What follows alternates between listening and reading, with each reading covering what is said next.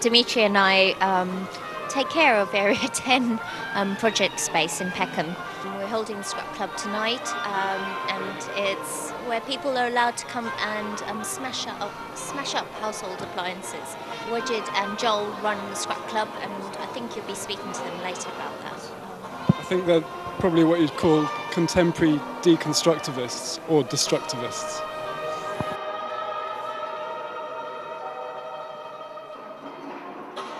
This thing kick-started from when Joel and I were involved in the recreation of a really famous gig by Students in Nabat in 1984 was the original gig. What happened is that part of the ICA was destroyed, right? It turned into a riot. The whole gig is sort of mythologized, actually, you know. So there was destruction involved in that.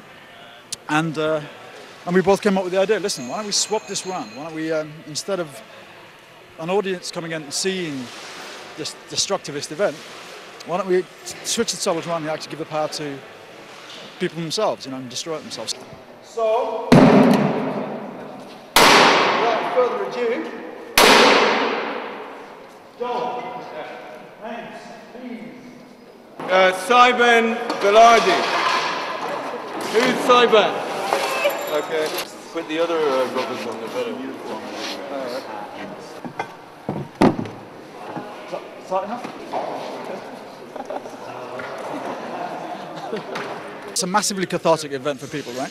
But we've got to, you know, like the last time we did it, we had some injuries, right? So we've got to make sure everyone's pretty safe. Spatial awareness. Right? Be it the mind of a choreographer. Ready?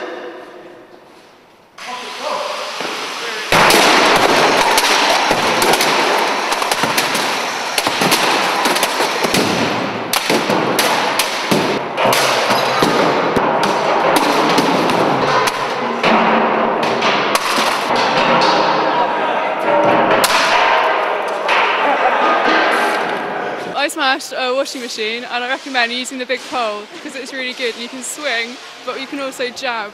And my first move was to stick it straight through the front of a washing machine. It's very exciting. You've got to come.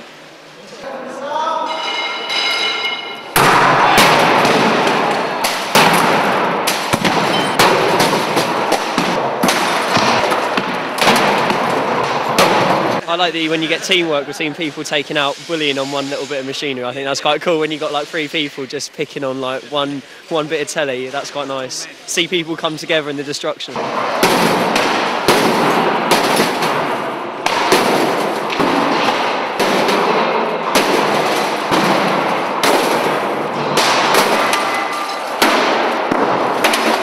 Yeah, I love like just smashing stuff and taking turns to hit. It's like, hello mate, I don't know you, but I'll smash this with you.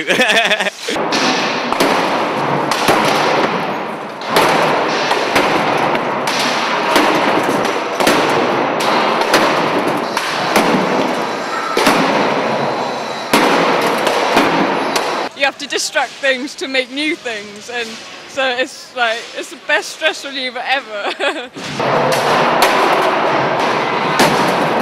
Is it art? Surely not. Oh, I don't know, maybe. It depends how you define art. Surely you can define art anyway. But I don't know, it is just so much fun smashing all the shit up.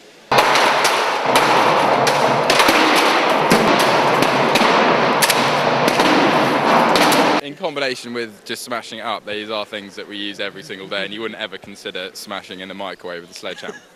And so to do so is a pretty sort of surreal experience. Ready? Ready, go!